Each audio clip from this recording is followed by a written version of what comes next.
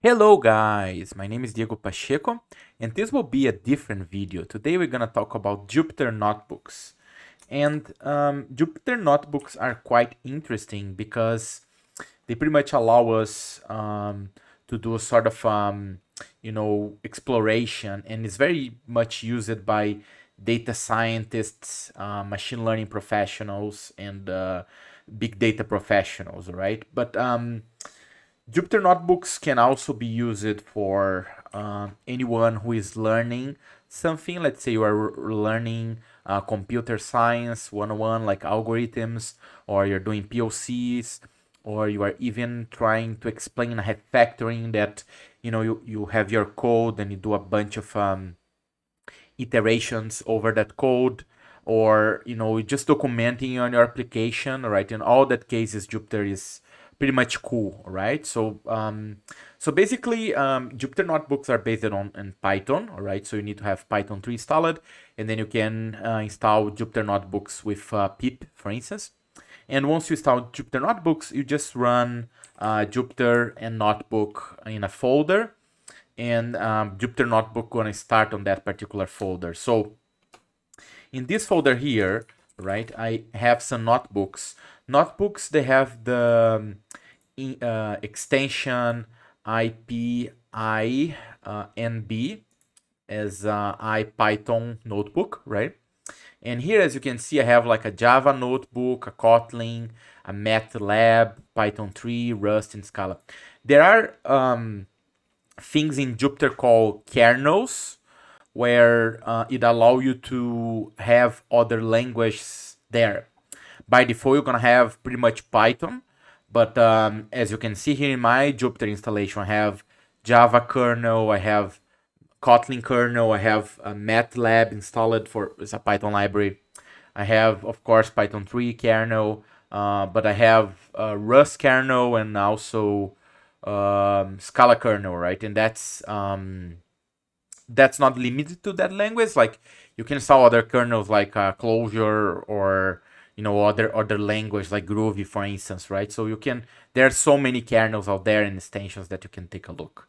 So let's take a look on Jupyter capabilities, all right? So on this folder where I have the notebooks, let me run Jupyter Notebook here. And it actually opened in a different browser, but that's fine. I'm gonna copy here. There's this link with a token.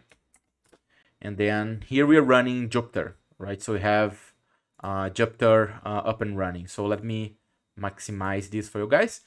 And here we basically see all the notebooks we had on that particular folder, right? So if I open another tab here, my console, you can see that we have 1, 2, 3, 4, 5, 6, 7 notebooks. And here we have exactly the same number of notebooks, right? So in Jupyter, you're gonna see like a file system 3 vision, where you're gonna see your notebooks, and you're also gonna see what notebooks are running, what clusters do you have. Right now, pretty much all cloud providers have support for Jupyter. Like you can have a Spark cluster in AWS or in Azure, and then you can point your Jupyter notebook for that cluster, right? So you can sort of create a very interesting sort of a serverless experience, right? And the cool thing about Jupyter is the fact that you have you have on the same document like code documentation, and you can do that by steps, right? So, and I'm gonna show you guys in details in a moment, right? So let's start with Python notebook, right? So I'm gonna open this on a new tab, and this is the notebook, right? So basically here, if you guys realize, I have 3 things here, right? So you can add cells, right, in notebooks, and you can have as many cells as you want. And in my first cell, I have a documentation, right? And this is a markdown. You can see sort of the archetype here on this drop-down menu. And here I have a code, and this particular code is a Python code, right? I'm kind of blocking your view, but let me reduce the size here so you can actually see the whole browser, right? So now it should be better for you guys. So you can see Python logo here, right? It's because this is a Python 3 notebook, right? And basically here we have Python code. We can even do autocomplete. Like if you press, you know, tab, you can see options as you can see here, right? So it's very cool. And if I want to execute something like here, I have a Python code, like I have two variables, X and Y, and I'm doing a sum of them. I just press Control Enter, and that will be evaluated. Oh, sorry, I type T here, so this function doesn't exist, so let me fix it, and then it works, right? And I can do stuff like, let's say result is X plus Y, and then here you can just say result. And you can see that when I press tab, I also have auto-completion, right? And then we see the same result. But the cool thing is like you can keep doing these blocks, right? Like I could see here, now I want to do, let's say sub, and I want to do X minus Y, right? And then I want to print something else like result sub here, for instance, right? And then you can see that works, right? Because X is 10 and Y is 20. So that's why we got minus 10. So if we reverse the sub, right, we're going to get a positive number, right? But the cool thing about this, as you can see, you can add cells and you can do things in steps, right? And that's really cool because, like, you know, I can add like documentation cells between like code cells. Like for instance, like here, let's say I can add another cell and then I can move this cell up and I can say this is like markdown, and I can say, okay, so this is how we do a sub, right? And let me do something here. The idea is we sun X we do a sub. The idea is that we do sub X, Y minus X, and it should be 10. All right, and then we have documentation here and we have code, right? And that's pretty cool because you have like pretty much the language here. You can do pretty much anything on the language, all right? And that's really powerful. Like I said, data scientists use this a lot to do discovery, right? And you can share this notebook with somebody else.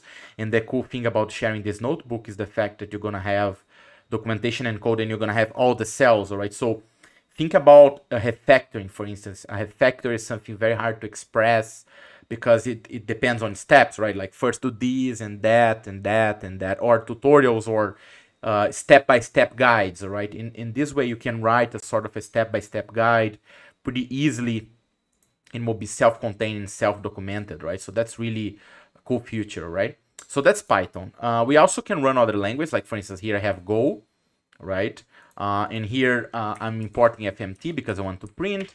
Then I have a recursive function to do a factorial, and then I'm printing here, right? So, and I you know, one thing I could do, like I could call for other values, right? Let's say I'm gonna call for this 4 values here, right? And then we see 4 prints, right?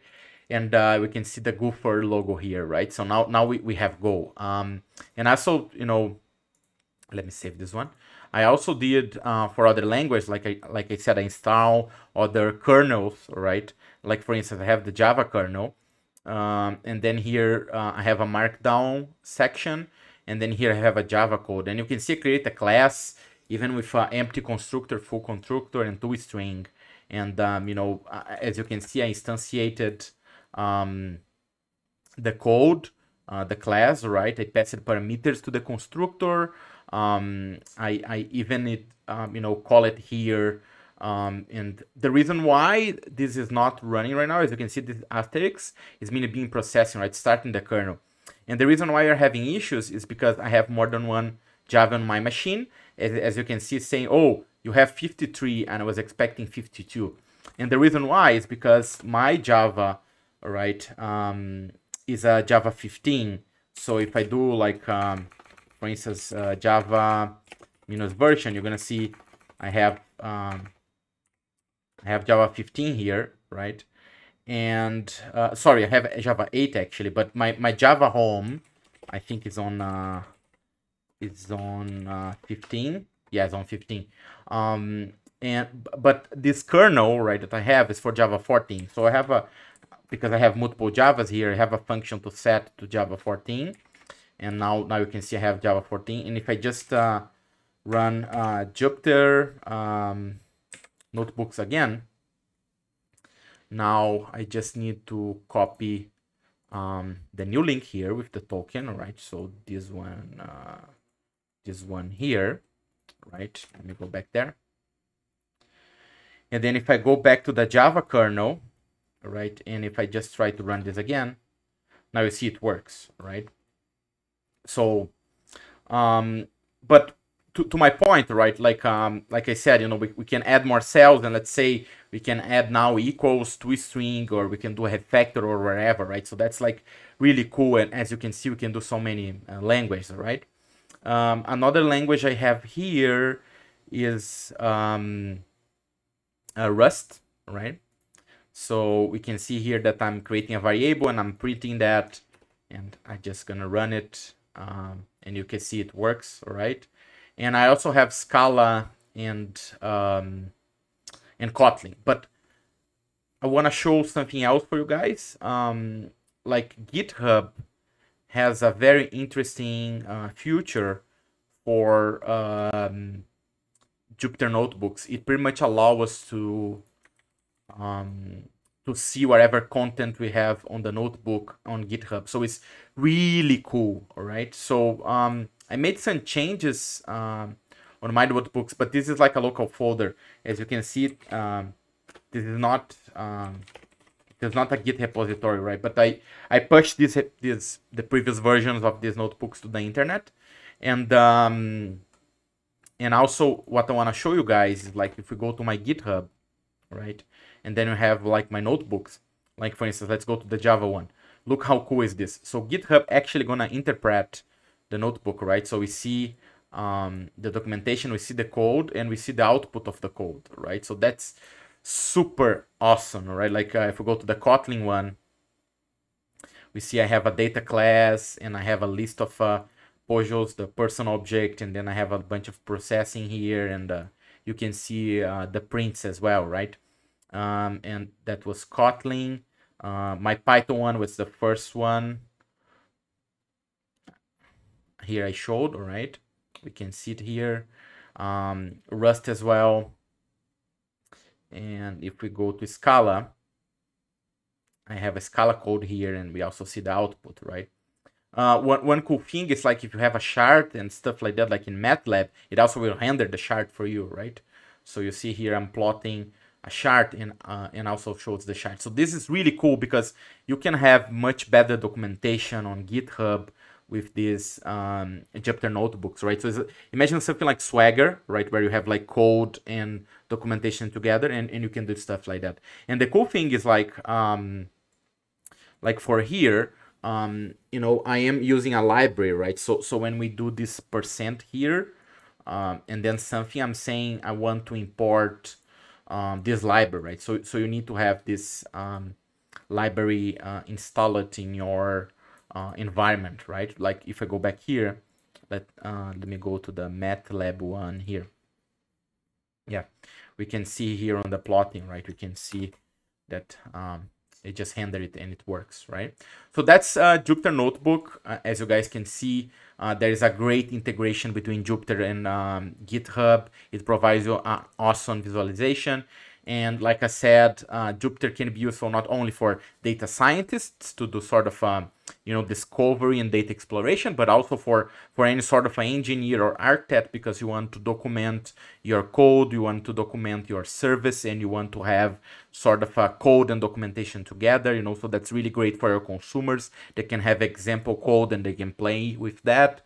And you know, also that can be useful for your personal studies, like your POCs, or like your computer science studies, or algorithms, or even for refactoring, right, where you need to do several steps and you want to show the progress, right?